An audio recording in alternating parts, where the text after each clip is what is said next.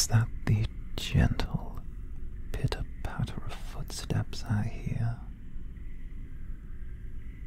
Oh, my love, I would recognize the sound of you approaching anywhere. 3 visits in such a short spate of time. Careful. Were my brother to find out, he might get jealous. Of course, we would hate that, wouldn't we? After all, were he to find out, he might just lock you down here with me. Although I have the suspicion that might cause the opposite of the effect he desired. The monstrous little half-breed thought he could keep us separated through walls of stone and bars of iron. But no, he could never do that, not between you and I. You see, we share something, a connection that goes beyond love, beyond thought, beyond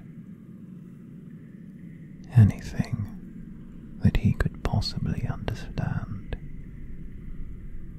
Although I doubt that monstrous creature could comprehend what we share. No, but you still haven't told him yet, have you? That you know I'm alive, unharmed, watching, waiting for you. Not long now. Not long in the slightest. Oh, but my dear, we have gone over this before. There's no need to stand so far from the bars.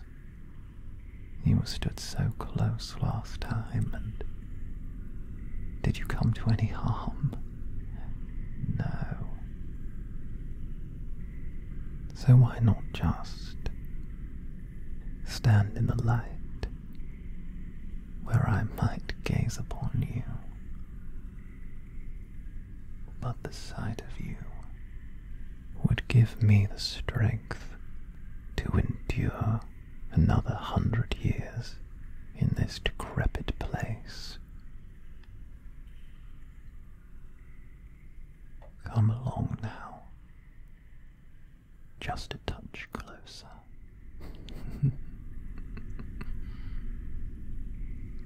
Oh, there we.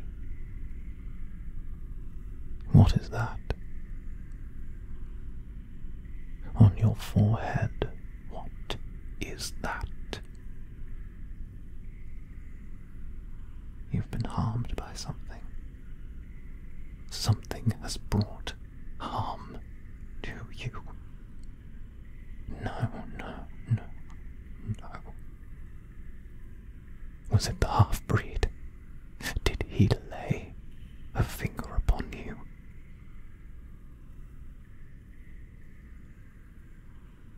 No. A clockwork soldier. Someone sent an assassin.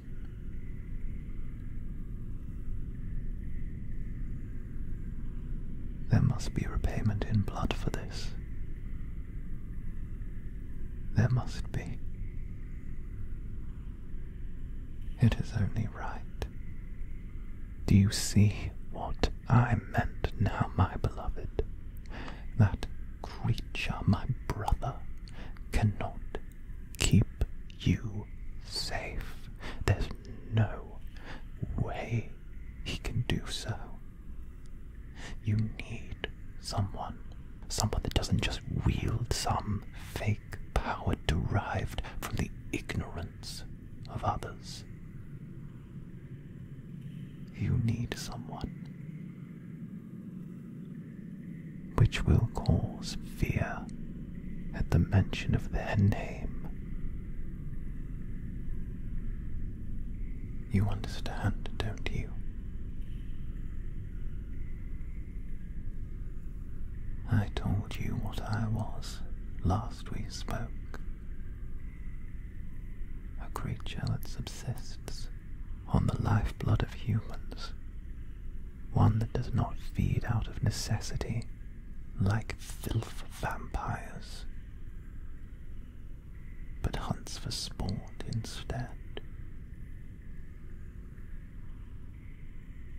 No, do not tell me that you believe he can protect you. I can feel it in my blood, in my bones. If you stay beside that man, he will be the death of you, and if not by his hand, by the hands of his enemies, your life will ebb.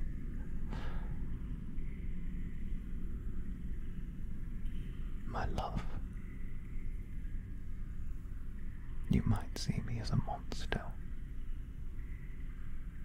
and that is what I am. A twice cursed beast.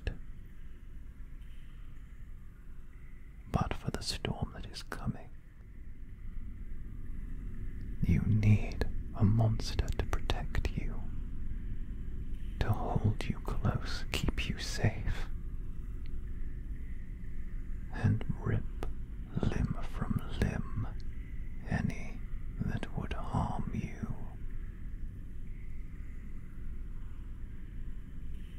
No, no, my love, don't turn away. You can look upon what I am, and I've never hidden my nature from you. The beast such as I would be anything for you. Hunter, lover,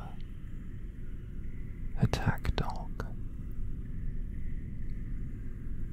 You know that I can keep you safe. But you already know this, don't you? That's the reason for your visit, is it not? You know that I have sworn my loyalty to you, that I would die before I let you be harmed again. And I know,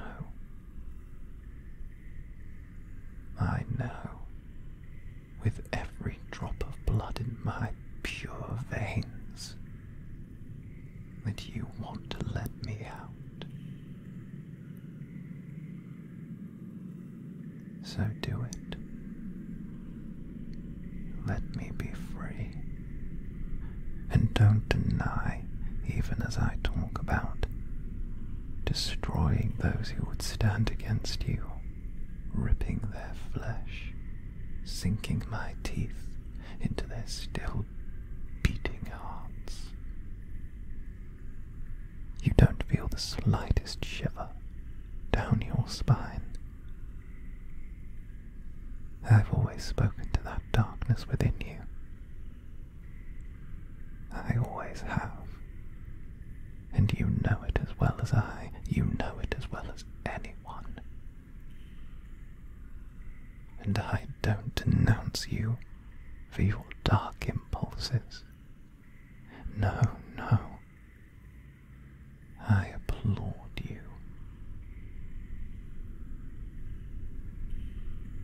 So open this cage. Let me be the weapon for you that I was always meant to be.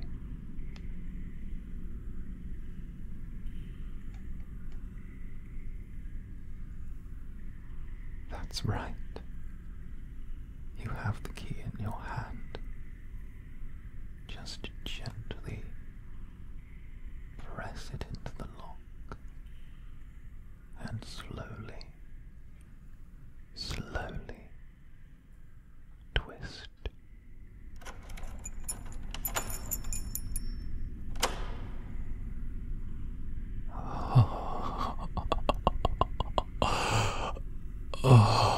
freedom at last.